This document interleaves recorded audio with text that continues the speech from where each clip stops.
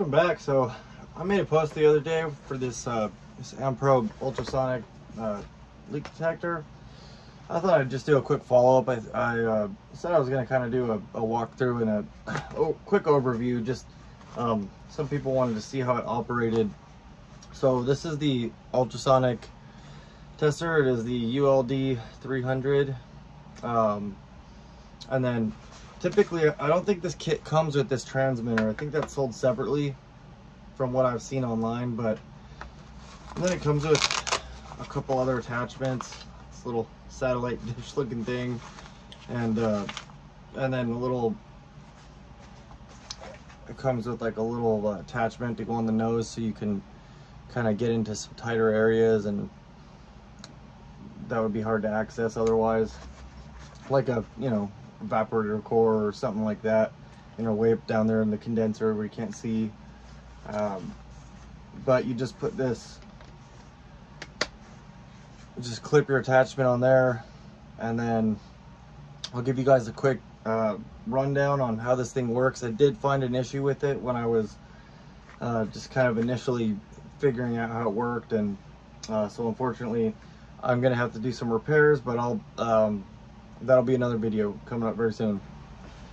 All right, so there's that method I just showed you with the leak detector on its own, and you just kind of it listens for high frequency noises that, you know, we can't hear. So, or this transmitter, from what I understand, you put it in like a box, you know, like I mean, well, whatever you're trying to figure out if it's leaking.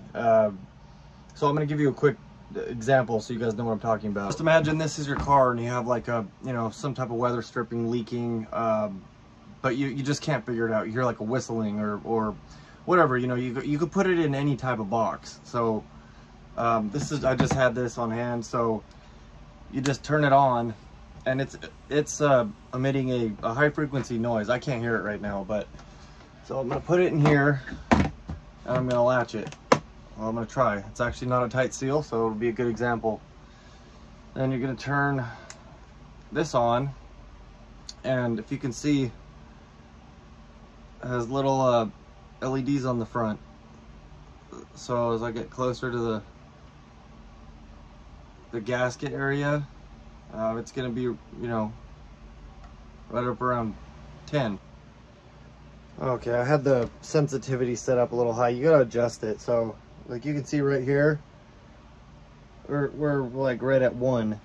I mean, it can hear it, but not that great, you know. And I'm like, okay, well, where is it leaking from? Let me see here. No. All right, so see the box, you know, we still got that transmitter in there. So look at the right there. I'm right on the leak, you know, it's right on the seam there where the gasket would be. Move down, not so much, closer, bingo, there's our leak. You know, you come up here to the top, you know, sound's not getting through there very well. Come over here, and you're looking, oh, closer, bingo, leak. So it's pretty neat, you know. If it's something you just can't see or hear, a super slow leak, this could be your friend for sure. So the problem I'm having, I'm gonna turn it off. So you're supposed to be able to take this other transmitter out of the equation. You know, I can see the light going up and down. I can see where the leak is. But the problem is, you know, you can't always put this transmitter in a box. So this, you know, the satellite dish, this tube that goes in this other attachment, and you just clip it to the front. You're supposed to hear, you know, you're supposed to hear the leak in your headphones. There's a headphone jack right here, and when you put these on and you get closer to your leak, you know, you can physically hear it. It amplifies it, so you just keep moving around and you can hear it. The problem is that doesn't work on this, so I'm gonna show you why. I think why. Okay, so there's 3 screws on the back of this, and you're also going to want to take the battery out, and then once I get this casing off, I'm going to show you what I found, and I believe that's the issue I'm having here. All right.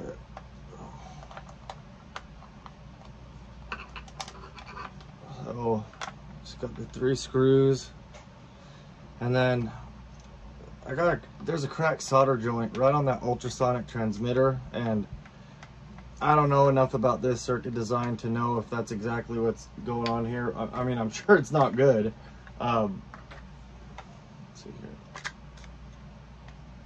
That little screw is gonna be a bugger. Okay, come on.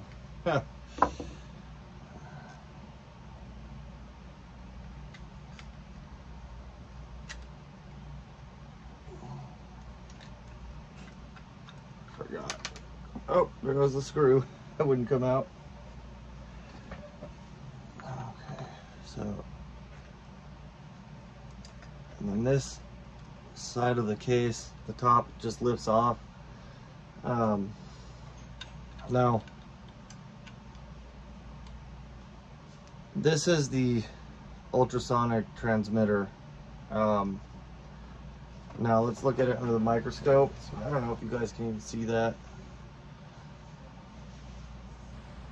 All right, so you can see this is the transmitter there, and let's see here if I can do this. See, you can see that solder joint's cracked. I guess you don't even really need a microscope, but so see that is supposed to be soldered,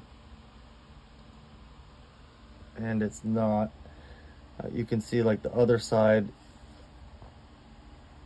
you know, the one in the rear, it is soldered. It's a firm connection. So like I said, I don't know enough about these circuits, but I believe, you know, that side that's soldered, it goes to these LEDs, and then this side goes to the headphone jack. That'd be my best guess thus far. So I'm gonna solder that, and then we'll check it out and see what happens. All right, I just put a little flux on there, and I'm just gonna try to reflow that solder joint. Hopefully I don't need to add any. I mean, I think I can just reflow it, but I don't know, we'll see.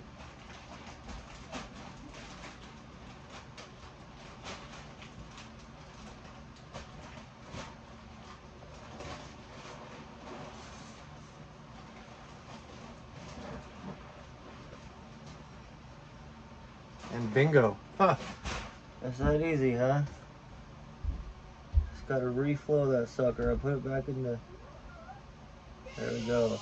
Seen it reflow again. There we go. Good to go. Okay, that was a lot easier than I anticipated. It just reflowed itself. So, and then I'm using some MG Chem, just the 8341 no clean flux paste. You always have to clean your flux, clean the flux off. So, and then, yeah, so let's test this sucker out, see how she works. And you just put the case right back on. It's super simple. Go. I'm gonna want to get those screws. Where did I put those screws? Oh man. Let's see here. It's not these. That's insane.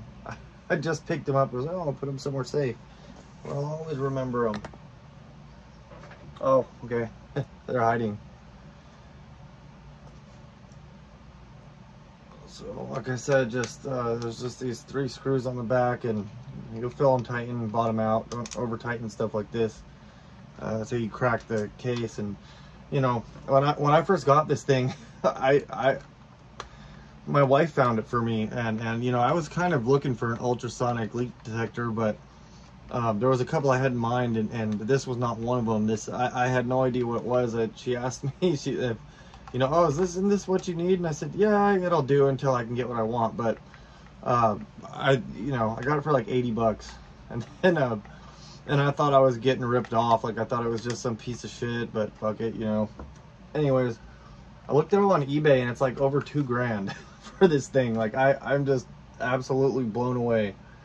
Just put the battery back in, shut it, and then let's see here, where the little cap is over here somewhere. Yeah, there we go. So yeah, so it'd be this cap here.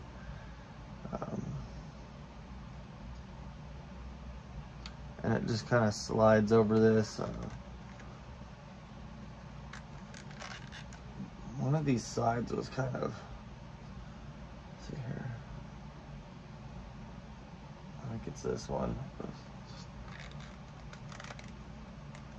You just slide it over the top like that, and should be ready to go. Let's get the little satellite dish out.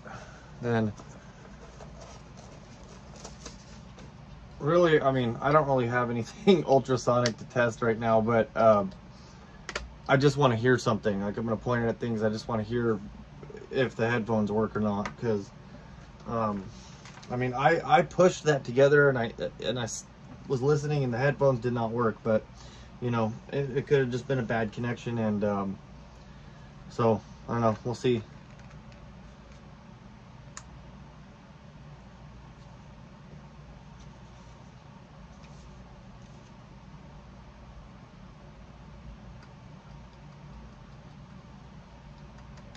I don't hear anything. Damn. So that sucks. Okay, so that was kind of shitty. I just recorded that and I wasn't recording. So anywho, I'll do it again real quick. So should be good to go. I'm just gonna plug this into the headphone jack and turn it on. So let's see what we can see. And you know, I'm pointing it at the transmitter. I don't hear anything in my headphones. You know, I really thought that would fix it. However, I mean, I don't know enough about this circuit design to really dive too far into it, and the problem is that there's like no info on it that I can find, so I might have to send it in to get it serviced. But I mean, you guys get the point. I was just trying to demonstrate what this thing's capable of, and it's pretty neat, honestly. You know, when I just couldn't believe when I looked it up, and it was such an expensive little unit, and that's why I'm worried about taking it apart anymore. You know, I really don't want to be poking and prodding, and I'm going to take another look at the circuit board and see if maybe there's some other cracked solder joints, or maybe that headphone jack itself. It looks a little, looks a little tilted. I wonder, let's see here.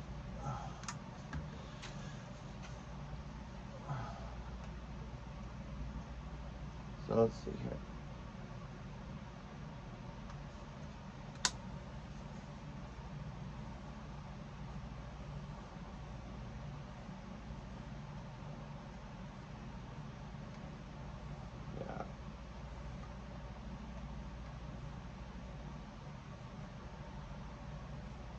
You know, actually, when I'm moving this around, I can hear little tiny crackles.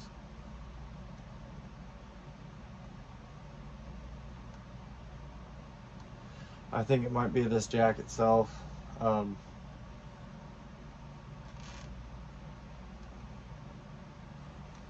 So anyways, I just wanted to give a demonstration on what this thing does, because I got some comments, you know, that people kind of just wanted to see what it was, and it was interesting, and I agree. It's a very interesting little tool.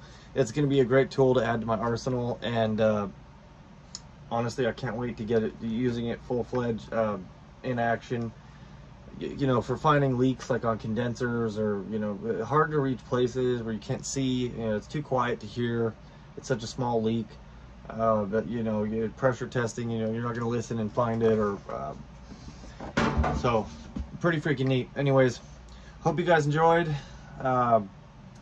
like, subscribe, share, comment below. Let me know what you thought. And if you have any questions, I'll be glad to answer. It's not working 100%, but I'm still stoked, and I'm still going to use it. I'm going to attempt to, or I'm going to try to figure out somewhere that I can get it sent to get it repaired, if I can't figure anything out, you know, in the next couple days here. So anyway, stay tuned. Thanks for watching as always. See you guys next time.